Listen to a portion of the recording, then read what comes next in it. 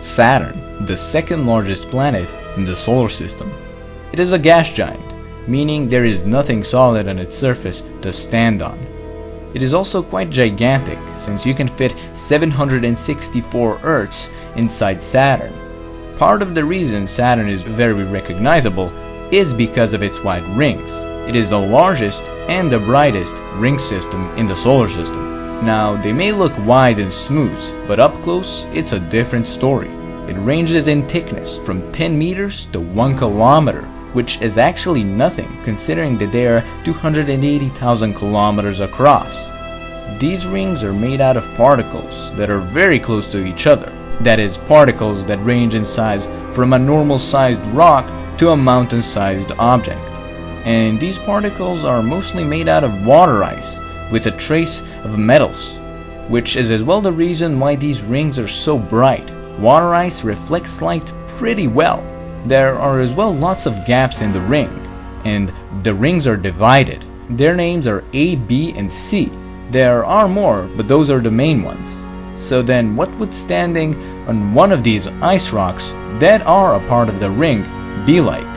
So let's say we find a pretty large ice rock on the ring B, which is where the largest structures are, plus it is the brightest ring. First of all, you would need a spacesuit, because it is pretty much a vacuum there, with temperatures over -200 Celsius on average. So let's say this thing we are standing on is the size of a very small asteroid, but there are structures that are 100 meters across and cast a shadow onto the ring, which is pretty large for a ring system. Now, you can stand on these objects, but it would be very hard to accomplish that, because the gravity of these objects is extremely weak. They are not very dense or big, so getting to stand there would be hard on its own. But moving would be near impossible, only if you were somehow attached to the object itself. With just one jump or nudge, you would escape the object and fly away into space or towards Saturn, where things won't be very good. This means that you would likely need to be attached to the object with some kind of a special rope to keep you onto the ground. Taking a look in the distance at the object you're standing on, you would see a very bright, white surface that would be kinda smooth and a bit slippery. You would as well get a very good look at other rings and see other magnificent ring structures.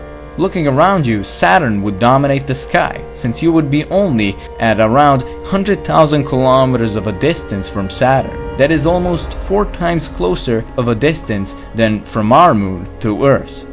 Other moons of Saturn, such as Mimas, Enceladus, and many others, would as well be clearly visible. Also, getting attached to these rings and structures would be quite hard, as they are rotating around Saturn at 18 meters per second on average, or 64,000 kilometers per hour, which is many times faster than a shot bullet. So all in all, to get to stand on Saturn's rings would be definitely a very magnificent experience. But in order to do something like that, it would require a lot of hard work. It is not as easy as it seems.